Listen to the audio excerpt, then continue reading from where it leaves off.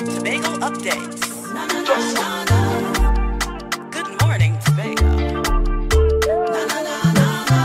Wake up with Kandace and Denise. Welcome back to Good Morning Tobago on Tobago Updates. Viewers, yes, we are continuing our conversation this morning on the topic of Mr. Watson Duke, the political leader of the PDP and Assemblyman for Roxborough Argyle. Now, joining us for this next half hour to take us through and to give us a perspective on what's been going on, because certainly there is so much to talk about with this new development. We are being joined by Mr. Max James, who is a former assemblyman in the THA. Good morning and welcome. Good morning to you, Kandace. Nice to be here. All right, great to have you. I like your colors this morning. Hopefully, listen to me. When I'm wearing yellow, I'm representing Davies House for Bishops, right? Okay. So just putting it out there. And I'm green, representing Bolds. All right. Now, before we get accused of, just being a small Bishopian club, I know some people like to accuse Bishopians of that. Okay. Let's get into the topic of hand about Mr. Duke and his call for reconciliation. What do you make of it? Well, there are many places we can start, but let us just say Mr. Duke is an anachronism. It is just what it is. His time, he's a spent shell, he's a spent arrow, and I think that Tobago has had its fill of him, and we want to move on to other things, and I suspect that that's it for him. He's politically finished. When I came into the studio, another commentator was saying maybe he's going to have a Lazarus moment. Then I said, no, not a Lazarus moment, because Lazarus was resurrected to good things. So let's be careful how we use that Lazarus moment. But I think in a serious way, I think that's it for Mr. Duke. When you first heard the news, what were the thoughts that went through your head about this letter of let's reconcile, let's make up, I'm going to forgive you? I was flabbergasted. I really was taken aback. I was surprised. It's just another of those crazy days where he foists himself upon the media. He came from Trinidad, came straight to this station. My nephew interviewed him. He wanted to have his say. He wanted acceptance. After you've done so much damage to the thing that you yourself started, and you started attacking the very thing that you started because you couldn't just not get your way, it was just unheard of. But with Mr. Duke, the things that you feel that you have not heard, you will hear. The things that you believe that you should not hear, you will hear.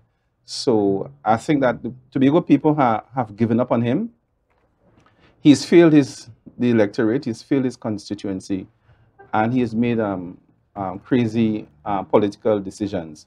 Now I think that when he claimed that he formed the PDP and it was his party, I think it was the most ingenious of him. Let me frame that part of the discussion quite differently.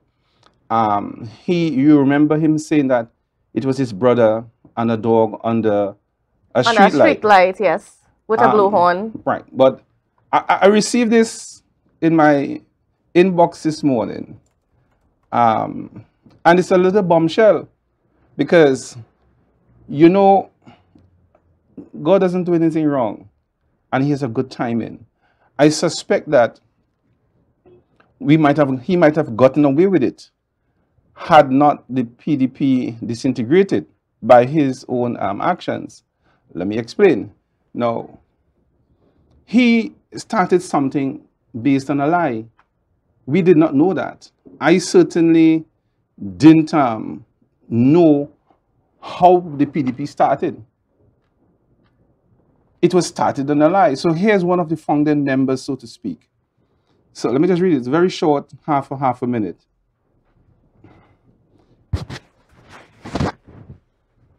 The PDP began with a beautiful democratic process, but was registered with selfish intentions. It was a Sunday afternoon at the PSA compound, Scarborough. Present were Mr. Duke, Mr. Caleb Phillip, Gary Boris, that's Tashia's father, Miss Nikisha Pantin, and many others. The process was a fully democratic one. Mr. Duke did not, emphasis, Mr. Duke did not choose the party's name nor the symbol. Everything was put to a vote. The people chose the name and the symbol, and both were put to a vote, and the one with the most votes was the winner. The entire process was guided by the people on the floor, not Mr. Duke's democracy. It was when he was ready, so he was given the opportunity to register the party, and he selflessly and clandestinely went secretly and registered the party in his name only. He used the people to get what he wanted, but did not get everyone involved in the registration process, just as he used Farley Augustine to help him win the election. And then we saw the true Watson Duke spirit and so forth. So that is how the PDP really started. As a founding member there, and Mr. Duke went behind against the will of the people and registered the party secretly. And had this thing come out, we would not have known that is what actually took place. So he's claiming that, no, it's my party. I started my brother and a dog under a street light. So what was started on a lie, what was started disingenuously, we're now getting the full story of how the PDP was really formed. Quite unlike what we are seeing in the TPP today.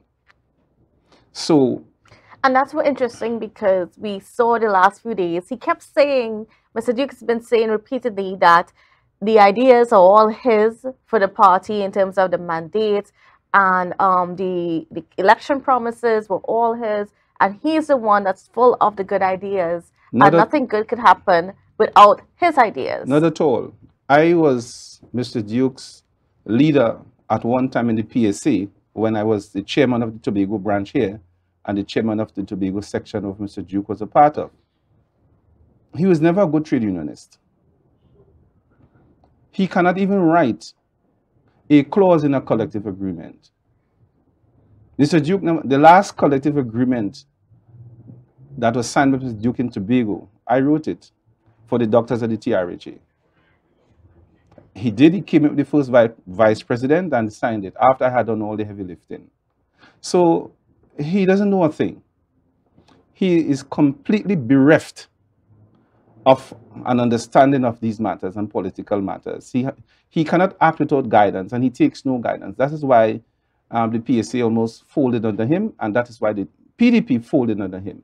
He takes no advice. I was his advisor. I was the first advisor he took for the PSA when he was president of the PSA, and he took no advice. And I resigned. After I resigned, he said, I'll fire you. So that's how the guy operates. So he's not to be taken seriously. I hope that the chief secretary, I don't think he's unwise at all, to even sit down with Mr. Duke to even consider any form of reconciliation. I think Mr. Duke is an abysmal failure. In fact, I saw him. He goes everywhere for recognition. He came to church on Saturday. I was there at Rock the Vale on Saturday with my wife and family. And he came in at the last half an hour.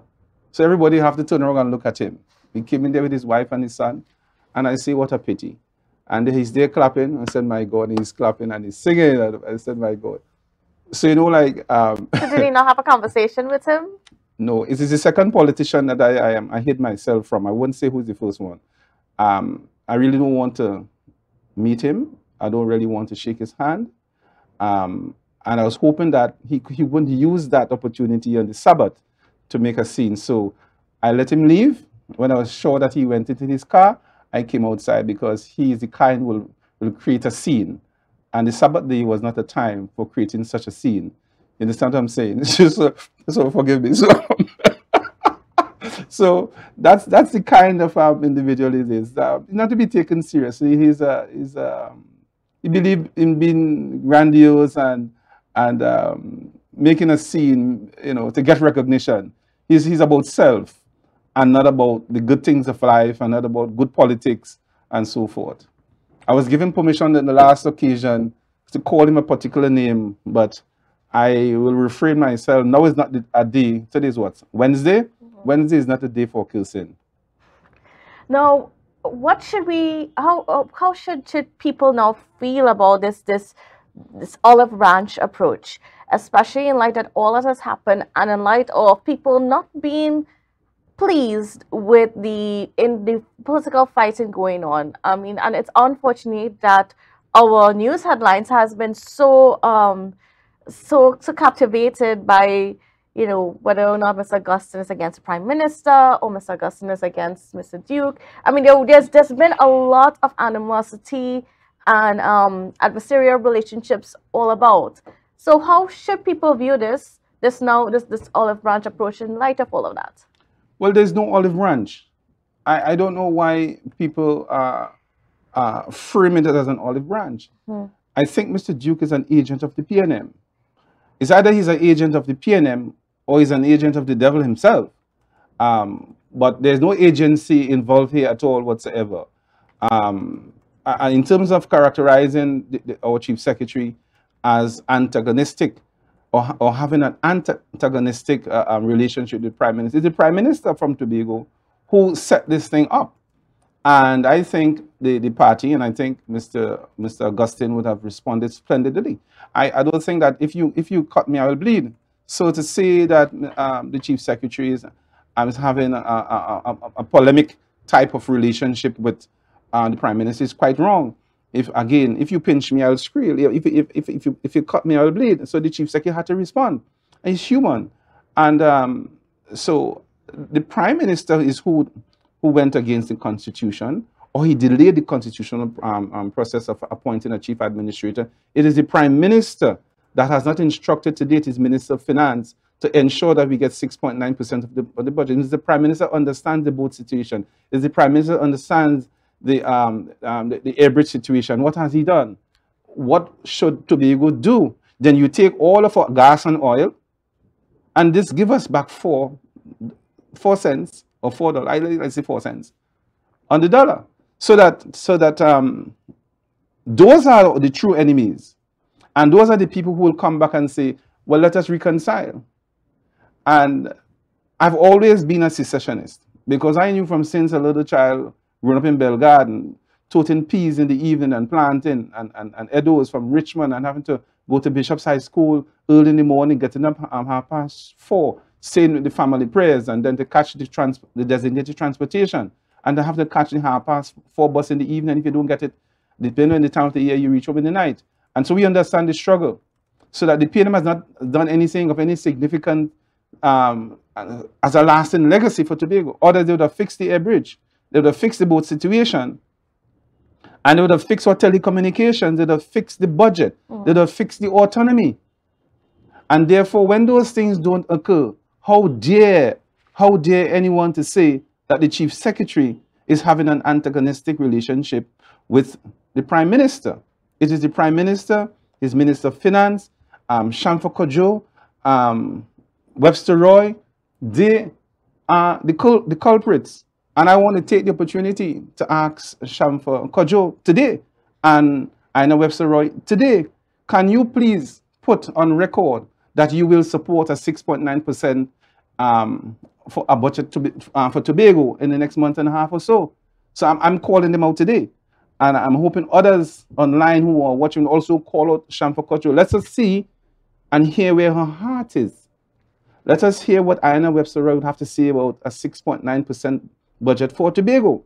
So I'm taking this early opportunity for that discussion to take place here in Tobago and by extension Trinidad, so that we want to hear what our representatives will say.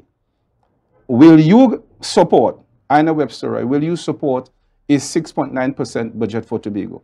Shamfa Kojo, will you support a 6.9% budget for Tobago? Keith Christopher Rowley, or Prime Minister, will you support a 6.9% budget for Tobago, or even more? Because you know what? Kamala Posebisesa, who is not a Tobagonian, would have promised Ashworth Jack to double the budget. It means, therefore, by administrative fiat, the Prime Minister could do it. He only has to say, let us do it. We want the airbridge fixed. We want to have the port fixed. So truly international station. Just as how he can take the decision to do an airport, the sea bridge is critical, perhaps even more critical because the fees are cheaper. We have access, sea access to any part of the world. It is a shorter distance to Tobago than Port of Spain to any part of the world. And we want to live too. We want to enjoy those things that God has put there in our waters. We want to enjoy those things too. This is not a union, you know. You know what passes for union? I was flabbergasted to see on the so-called Independence Day that in terms of the mechanized unit of the Defense Force, you have a long-haul tractor and a backhoe. I have the pictures here. It's a long-haul base truck and a backhoe. A green backhoe and a green truck. And that's what passes for Tobago. They're not even on Independence Day, where the Chief Secretary represents the President, and all they could send to Tobago is a backhoe and a long-haul base truck. It is really perplexing. There's nothing to be gained from this union. In fact, as I said, it's not a union. We were fused. The British took a decision, and Tobago protested it. But who were there at the time to challenge the crown? But they took a decision. So we were not unionized with Tobago of free will. That's what unionized means, of free will. We were fused. And we want to cut that. For me. No, but getting back to the conversation about now Mr. Duke. And we saw him yesterday in Roxborough trying to, you know, make his presence known again. Because he expressed it. He said that, you know, he is going to refocus his energies here in Tobago, work towards building out the PDP, making sure the people of Tobago knows that the PDP is here to stay. Is there hope for Mr. Duke in Roxborough? Do you think that, you know, he is aware of what his people, the residents of that area, are feeling about his representation? Roxborough is a rundown place. The people voted for you. He should have concentrated his efforts into bringing the Roxborough, Argyle and Betsy Soap people together. So we could have better roads, we could have cooperatives being formed, we could have a return to business activity. In fact, he himself went to China and Dubai, and he came up when he saw my brother doing such a wonderful master plan for Scarborough. He said, I'll do one for Roxborough too. On his own, without even the proper consultations. He left all of that dangling in front of everybody and went and wanted to be a mayor. The people voted for you for a particular purpose, not for you to leave here and go to Port of Spain, another demographic, another area of the country, a foreign area to you, notwithstanding he lives there, and so on. He lost his way. He lost his mandate. He was greedy. Maybe he wanted to be prime minister. The time for that may have come. But the point of the matter is that he left all those things there and went elsewhere, and then comes back and then said, you know, forgive me, I'll be a better person. And then you paint your head green. His head is either green or yellow. What kind of man is that? You left here with your head sponged or well shaven, and you came back with your head green. So what does that mean? What that tells you of the psyche of an individual is that. Then you say, I want to reconcile. But that thing, referring to the anchor, that cannot overhaul the PNM.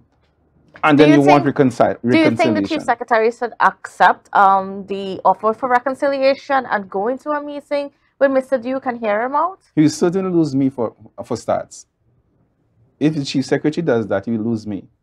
He'll lose a lot of people. He might lose everybody. It is not, the party, by the way, is not the Chief Secretary's party. He's only interim political leader. And even though he's political leader in the next few weeks or months, when the thing is really formed, it's still not his party. Those are political decisions that have to be sanctioned by the rank and file. He has to be given a mandate. He cannot act on his own. And that's the democracy, that's the bulwark, so to speak, on what the TPP has been formed and founded, where you have significant political decisions to undertake, you have to have the blessings of the party, except you already have the mandate and you're taking a decision within the context of the mandate. But the Chief Secretary or Mr. Honorable Farley Augustine and the executive, they don't have that mandate. So it's not even up for discussion. All right, and then, just how should everybody or the people of Tobago now view this whole situation? How should we view this development? And I'm just giving you about a minute because we have about a minute left before the show ends. Yes. Yeah. Well, I think I am calling Tobagonians to reject Mr. Duke wrongly and songly and overwhelmingly, and let us move on to better things. We have our harbor to discuss. We have our budget to discuss. We have autonomy issues to discuss. I think that we should focus on those things, the things that will now propel Tobago to true independence and autonomy. Those are the things we should focus on. A better economy, jobs for our children, education, scholarships, infrastructure development. Those are the things we should focus on. And I think that is what this executive council at present has been doing splendidly. I think we're on to good things, and I think that's what we in Tobago should prosecute and support this executive in making Tobago the best island in the world. Yes, in the planet. All right, on the planet. Okay. Thank you so much, Mr. James, for being on with us and giving us your perspective. Always appreciated here. You're most welcome, Kandace. All right, viewers, and that's how we're going to wrap this morning show. I want to thank you so much for viewing us. So have a safe and wonderful day. And don't forget, you have brunch coming up at 10 o'clock. The energy fill the skies. I say thanks for favor to wake up and hear